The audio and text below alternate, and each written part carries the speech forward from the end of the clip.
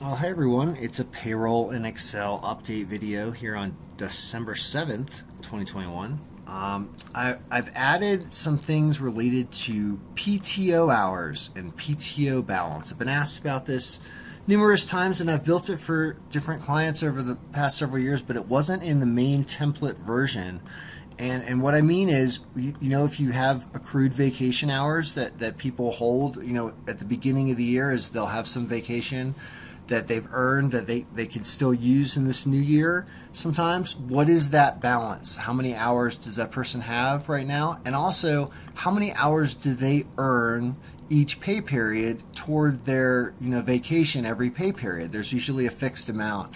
And that goes here. So let's assume that this employee earns 4 hours per pay period and that they started with a 50-hour balance of PTO or vacation. That's simply how you would enter that in there on the employee info sheet now. And when you then go into the daily entry sheet and you start putting in the person's hours for each day, if they use some of that vacation, it goes in this column right here for PTO hours used. You just type it there, and now you've got everything you need when you're running your pay stubs and looking at your pay period hours. Is all the PTO hours that get used show up right here automatically. And then over on the right, way off to the right, I've got this automatically calculating what the hours balance is now after they used PTO. So this person had 50 to start, and they used 36, which put them down to 14 plus the 4 that they earned for this period, and now they have 18. And it's set to accrue the hours the person earned only if they work some hours in the pay period. If they don't work any hours in the pay period at all, and this is 0, it will not accrue whatever that standard hours that's supposed to be accrued for the person's vacation.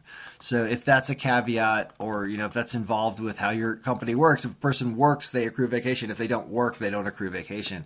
That's the way this is set up. So anyway, it's moved over to the pay stub as well now. So at the bottom, you got PTO hours that were accrued during a period and what the cumulative balance would be at each pay period cycle. Notice it'll change.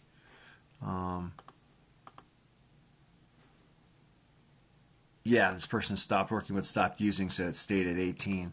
Yeah, it's very cool now. So it works with the pay stub. It's It can be, we can also have a report that can be generated off the dynamic pivot that will allow you to show everyone's vacation and when they used it if you want to do that as well. That's something that can be built off this.